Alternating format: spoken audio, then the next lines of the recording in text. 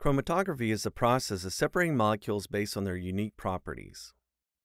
In this video, we will focus on four of the more common types of chromatography, namely size exclusion, ion exchange, hydrophobic interactions, and affinity chromatography.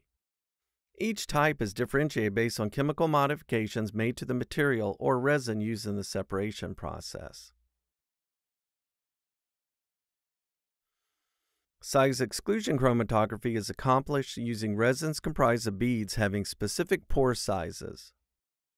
Based on the size of the pores, small proteins are retained within the beads, while larger proteins pass through the column. Using this principle, larger proteins can be separated from smaller ones.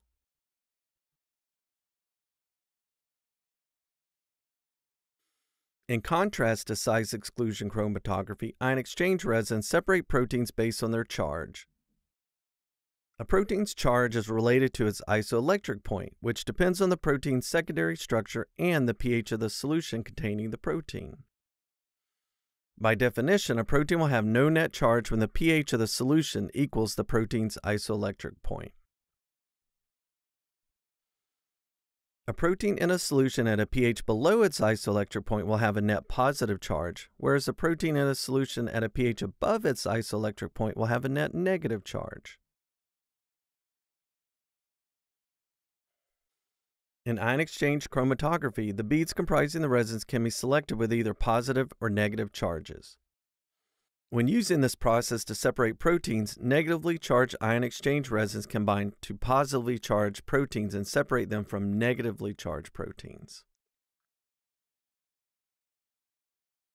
Similarly, positively charged resins will bind negatively charged proteins, allowing them to be separated from positively charged proteins.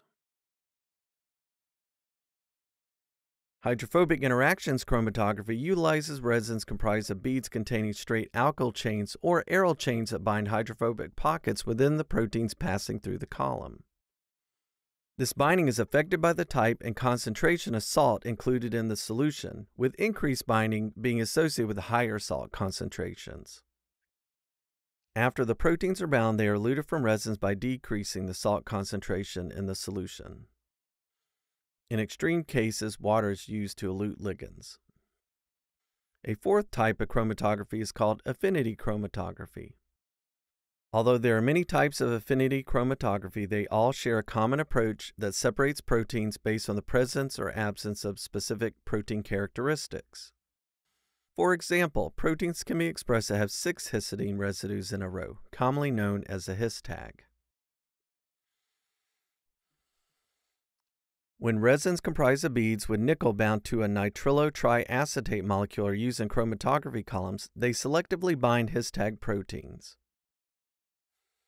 Because most proteins lack 6 histidine residues in a row, they don't bind and pass through the column. To release or elute the bound protein from the resin, imidazole, a molecule very similar to histidine, is washed over the column. This causes the his tag protein to separate from the resin and be collected in the eluent. For any of the chromatography approaches to work, they require liquid to flow across the surface of the resins. Several different types of equipment can be utilized to achieve flow over resins. These systems have the ability to measure UV absorbance, pH, or conductivity. The systems that measure UV absorbance do so at a range of wavelengths, with 280 nanometers being the one used most commonly. This wavelength is used most often because the amino acids tyrosine and tryptophan, which are present in most proteins, have a very specific absorption at 280 nanometers. This simplifies the process of detecting proteins in the solutions passing through the column. There are several steps in a typical chromatography process. The first step is preparation of the column. There are a range of pre-packed columns that are available commercially. Alternatively, specific resins can be purchased and used to pack the column manually. Next, the sample must be prepared. This often requires concentrating the sample followed by addition or removal of certain buffers and salts that are compatible with the process to be used. Once these steps have been completed, the chromatography process can be performed. After the column is equilibrated with the appropriate buffer, the sample containing the protein is loaded onto the column. The column is then washed with the equilibration buffer to remove any protein that does not bind to the resin. In ion exchange chromatography, a second buffer is used to elute the protein from the column. The second buffer can be applied either as a step gradient or a linear gradient. When the step gradient approach is used, the composition of the solution used to elute material from the columns is changed in steps. In other words, the relative concentrations of salt in the first and second buffers is increased in a stepwise fashion to elute the unwanted material from the column and then to remove the target protein. When the linear gradient approach is used, the salt concentration of the first buffer is increased to selectively remove the tightly bound target protein. After the gradient is run, the second buffer is passed over the column to ensure that all proteins are eluted. Samples, which are called fractions, are collected through the process and can then be analyzed for the presence of the protein. Once you have completed the chromatography run, you will need to analyze the fractions to determine where your protein eluted, whether it is active, and how pure it is. These tests can vary, but most proteins can be analyzed for purity using sodium dodecyl sulfate polyacrylamide gel electrophoresis, or SDS-PAGE.